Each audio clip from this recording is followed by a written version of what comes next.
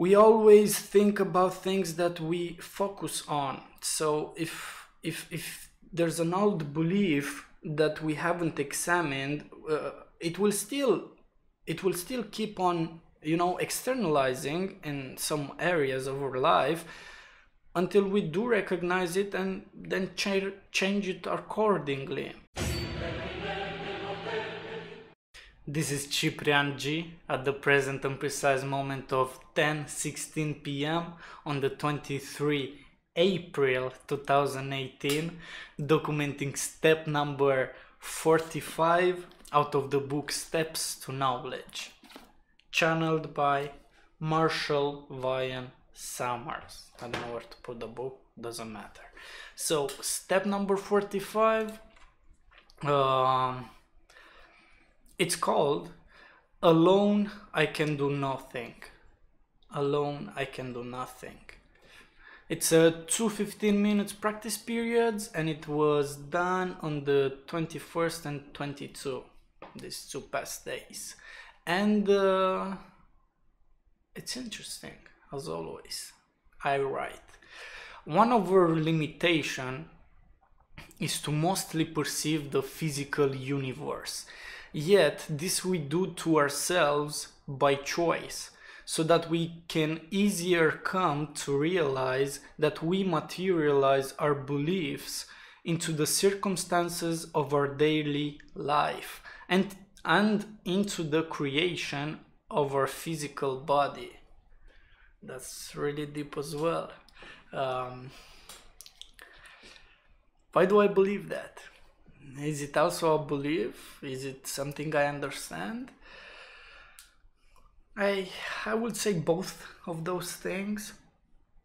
But yeah, I mean, we are to become conscious co-creators of reality.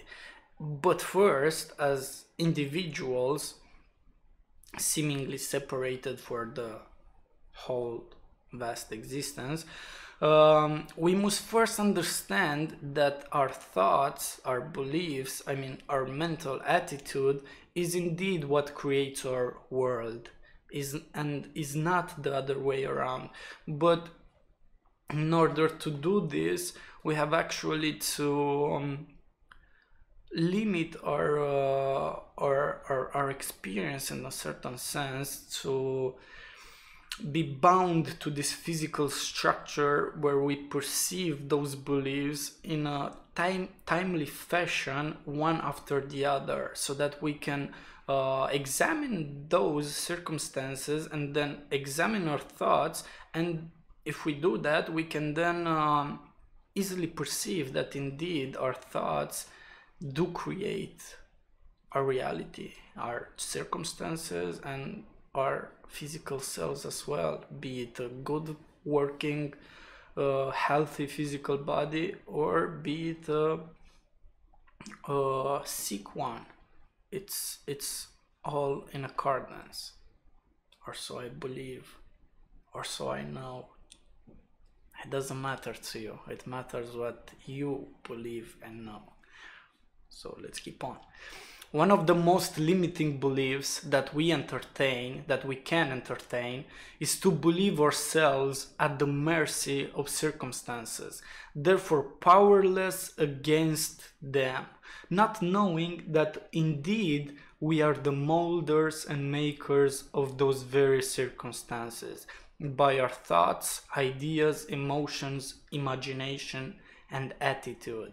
As I just said in the earlier step, we only have to examine ourselves, examine our beliefs, be it conscious or unconscious. But I mean, they're always conscious, although we do tend to put some of those beliefs into some dark corners of our mind where we can easily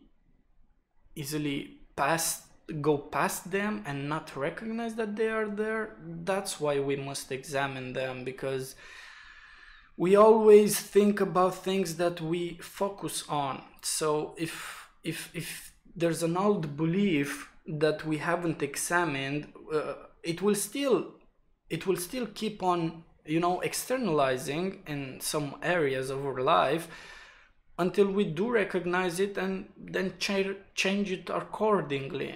Change the, you know, just cut the root of the problem if it is indeed a problem for us. But yeah, I mean, and what does this have to do with the fact that alone I can do nothing? That's the title of the step, but I mean, the description talks about you know, the practice itself. It's about our limitation and to see them clearly, and that's what I was trying to portray there. Some of my limitations, past limitation, and general limitation of our species as a whole. But yeah, alone I can do nothing. To me, that means that we perceive ourselves as alone, and because we mostly don't understand that there is a spiritual world, an invisible realm from which all things are created, and that's mostly the mental realm where we dwell mentally. That's what creates the consequence, which is the physical world. But the mental world, that's the causation, and the physical one is the how do you call it, the what happens after the causation, I guess. Yeah, but yeah, 2 15 minutes practice period, that's all I write for it. I think it's not that much, but I think it's precise and to the point.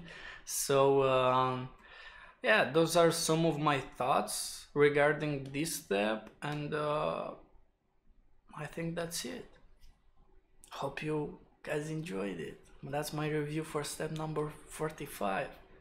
As well, as always, it's a choice, baby. Watch, don't watch, do not do, always a choice. Even if we do it consciously or unconsciously.